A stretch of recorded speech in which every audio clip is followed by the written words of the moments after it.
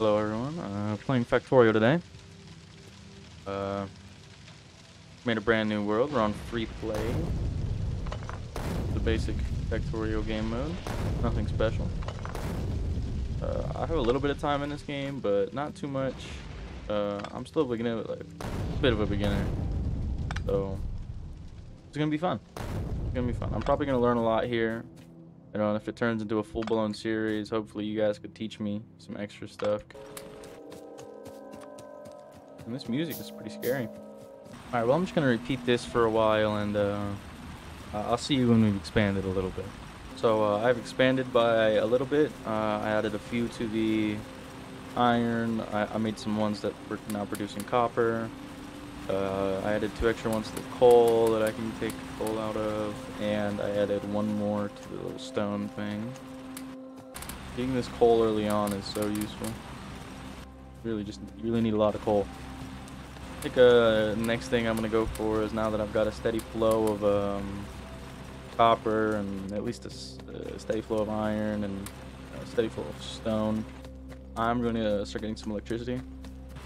I think there should be, I can see on the map, closest water is right here. Why do I not have any power?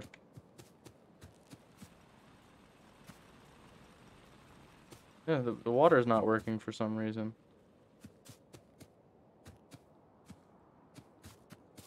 The water cut off up here? Oh, this one is slightly too long. That's really annoying. Okay. That was a simple fix. Everything's working now. We got power. I also need a bunch of wood because, yeah, I don't have any wood, so I can't make any power poles. Alright. Got everything linked up. This is nice. It's already looking nice. We've got a little start to the factory going. I guess we start working on science. Really all there is to work on now. Automation science. Immediately begin working on that. One will finish it off here. Boom. What do we need next? I'm gonna say probably logistics. Alright, well, logistics has just finished. There it is. And we're gonna craft some underground belts now. Any second. There they are.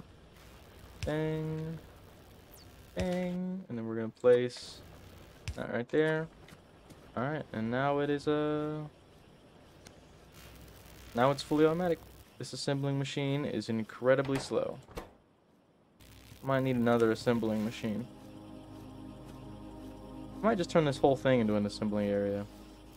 Yeah, I'm gonna go ahead and do that. I'm gonna turn this whole area into just red science assembly. So I am pretty sure I have come up with a slightly more efficient design. I think this will work slightly better. It's not flawless because, of course, there's still the fact that, you know, the red only stays in there for 5 seconds with the steel. But it's no longer one, you know, red producer powering 2 labs. It's 1 for 1, which is it's better ratio. But now that I've got this, I'll see you when the steel's done. Should be done anytime. There it is. Boom. Steel has finished. That now opens up the possibility for nothing too useful. We really what we need is green science, but we're gonna get some electronics first so we can get that fast inserter and replace all of these. Yeah, I guess I'll see you when the science or the electronics is done. I mean, so electronics has just finished, and that now unlocks fast inserters. Let's start that. And well, these cuts are becoming really short. Yeah, I'll see you whenever fast inserters is done. So fast inserter is almost done. It's up at 98% right now. Should be done any second.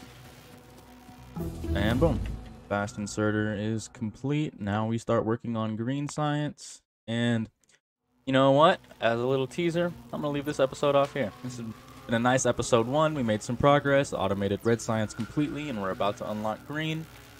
But you don't get to see that yet. You're gonna have to wait about a day. Bye-bye. Thanks for watching. Please subscribe. It really helps. Thank you. We just did 1100. I want to get more.